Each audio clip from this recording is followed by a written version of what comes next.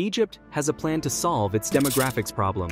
With less than 4% of its land mass being habitable, it's hard to imagine how 113.5 million people can live in an area comparable to the size of Switzerland, which has a population of 8.7 million.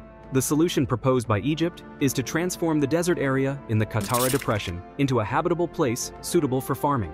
To achieve this, a 55 kilometers canal would have to be built in order to bring the water from the Mediterranean Sea into the desert. Flooding the Qattara Depression will result in a 20,000 square kilometers lake.